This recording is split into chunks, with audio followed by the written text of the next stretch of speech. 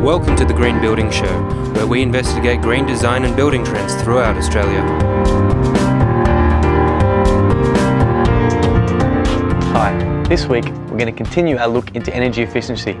I'll be speaking with Anthony Nolen. He's an energy assessor who's going to help us explore the plethora of ratings and schemes out there throughout Australia and help us make sense of them and how they can benefit you. I'll also be speaking with Nicole Ewing. She's the building designer of a lightweight and multi-residential project in Cairns.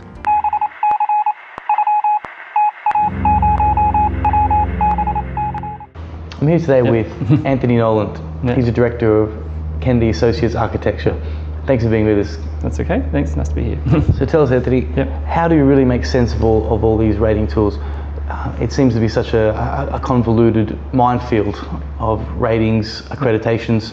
What does a homeowner and a owner-builder really need to know? Okay. It is complicated at one level. There's a plethora of different things out there and they're all competing at some level. But the easiest answer for that is they're generally competing in different territories. So they're either competing in a commercial sense or residential market. They're the two big distinctions. So something like Neighbours tend to be more focused in the commercial sector, Green Star commercial sector, NatHERS, Basics or residential sector. The other big distinction between them is some of them are useful as a design tool, so they're predictive in their modelling. Some of them are for an auditing tool for like an energy rating for an as-built development. And that's where Green Star, for example, has a Green Star design tool and a Green Star as-built tool. Something like NatHERS is only a design tool, Basics only a design tool. So they have different territories in which they operate. They're doing different types of jobs. They're really different types of tools. Having said that, then they're not compatible across the range. So a star rating in one isn't equal to a star rating in another, and probably never will be. Right. So I guess what is the solution to overcome this confusion, or is there a particular rating tool or scheme that is more important than perhaps another? Well, I think for most projects it's pretty straightforward. If you're doing a residential project, you're generally looking at NatHERS and Basics, and that's really all you have to engage with. And on Basics, is Basics the same as a star rating in, say, Queensland? No, that's going to be then quite a whole different kettle of fish, if you like. The different states have different regulations. Only New South Wales has Basics. It's probably easier to talk about Basics as a whole specific thing than just to answer that question you had then. But for most projects, there's only really one requirement for that project you need to comply with. You don't need to worry about all the other ones that are for different types of projects. Okay, and how does a homeowner know which system they have to be complying with? Well, in the case of something like residential, it's very easy because it's mandated in regulation. So it's Basics you need to comply with. Basics is part of the DA process, and there is no option other than to comply with Basics. So if you're lodging a DA, on the checklist things, have you got your Basics certificate? Yes, no, you can't lodge without one. Okay, and in other states around Australia, there's a compulsory 6-star energy rating they need to have. Yeah. How does that pair up to a basic certificate?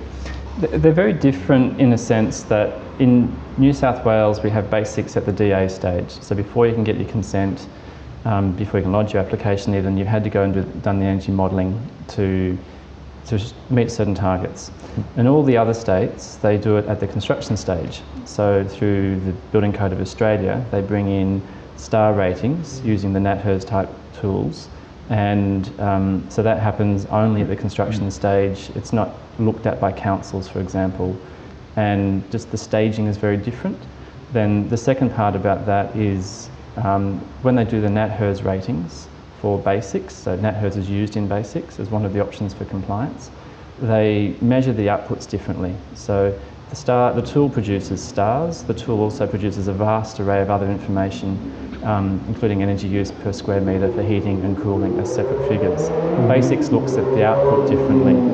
So other states look at star ratings. Basics looks at the individual numbers for heating and cooling loads. It sounds more complicated than it is, but it does mean it's hard to compare New South Wales to any other state. That's hard because a 6-star house in every other state, you can't equate it to what the Basics targets are. Right. And what came first, Basics or 6-star? There was something before basics in New South Wales, which was the Energy Smart Homes policy, and that was every council that signed up for it had their own little control. At the time that the Building Code of Australia was looking to bring in something nationally for energy efficiency, New South Wales already had this scheme in place. So there was, all the other states adopted through the construction certificate stage the Building Code of Australia with its star ratings, and at the same time basics came out, or sort of concurrently basics came out, and took all the local council controls and put them into a state-based control. Okay. They're both pretty much concurrent at that point. And then basics has continued to expand to other types of residential projects, so alterations and additions, multi-unit, and similarly the Building Code of Australia has expanded. So is basics a rating system? Yeah, essentially it is. I mean, there's, for the thermal comfort, which is different to the other states, but thermal comfort is really a pass-fail. If you have to meet a certain target, you get for thermal comfort, you get through that comfort, you get to go and lodge your application. So it's just a threshold, it's not so much a rating system? Well, that's the threshold, and you can go obviously better than the threshold, and that has a feed into other parts of the rating. Because the fundamental thing with basics compares to the Building Code of Australia's star ratings. Basics looks at water and energy use and thermal comfort. All the other star ratings just look at thermal comfort. Right. So basics is more comprehensive. There is a link in basics between the thermal comfort rating through the NatHERS type modelling and the energy use. So you can improve your energy score by improving your thermal comfort score.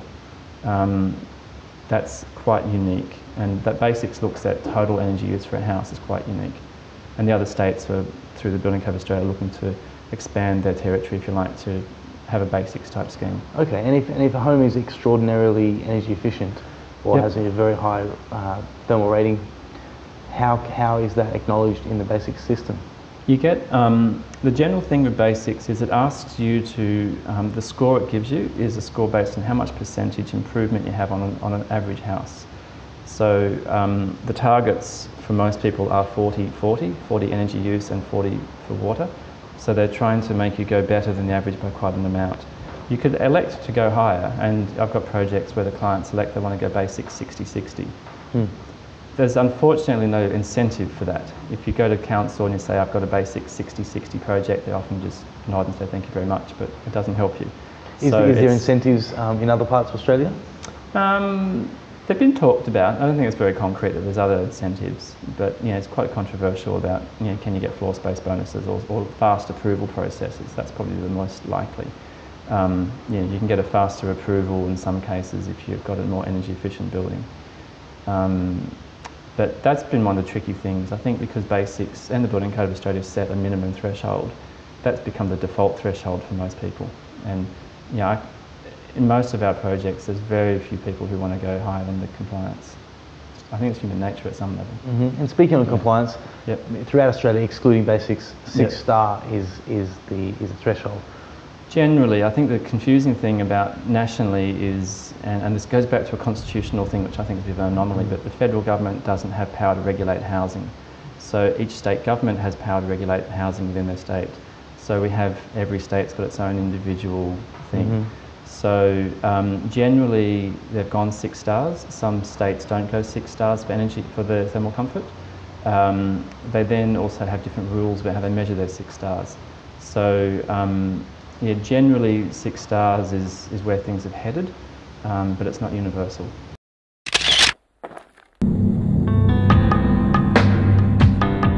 So Victoria, what's hot this week? This week I was looking into a couple of things out of London to do with water and art. If you're heading to London before next March, the Barbican has this amazing interactive display with water, in which you walk into a room and it's raining. So you feel like you're surrounded by rain, but every time you make a movement, the water stops.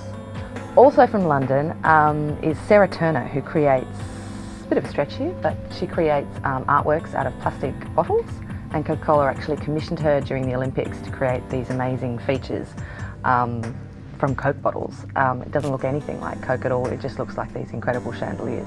I don't know, the container of a bottle, the movement of water, lots of interesting perspectives there on different things you can do with water and art, and hopefully bring it into the home.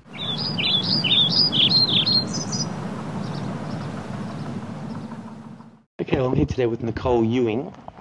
She's with Cairns-based architectural firm Studio Mango. Thanks for being with us, Nicole. My pleasure. Great. So we're here talking about a multi-unit residence in Kansas North. It's a medium-density housing project that you've described as you've brought 2 units together at the same time, salvaging a Queenslander and renovating a shed which has been transformed into a 4th dwelling. Can you give us a rundown about this project and how it came about?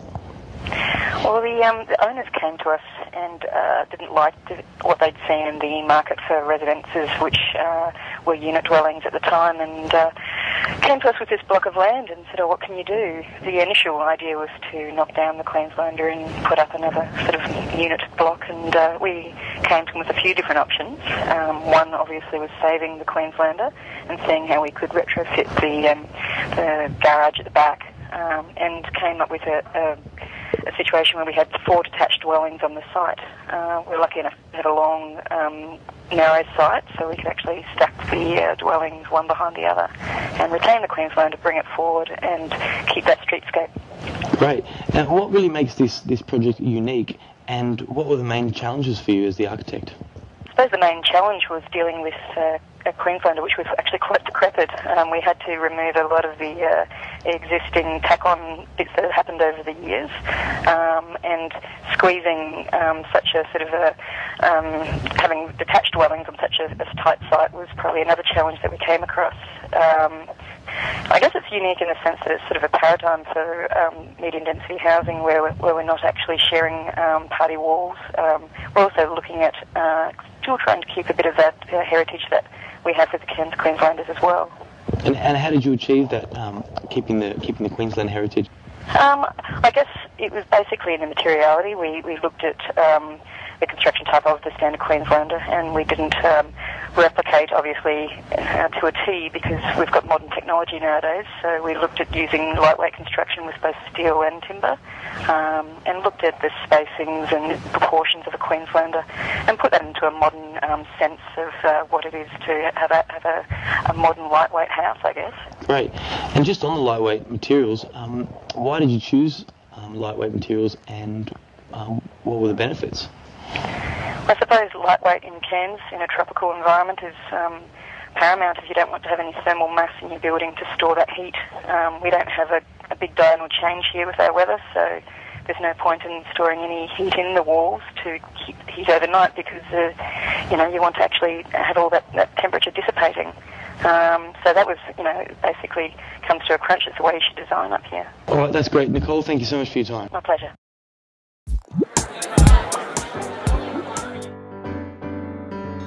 Many of our recent reader questions and viewer questions have focused around the best way to create the most sustainable home possible.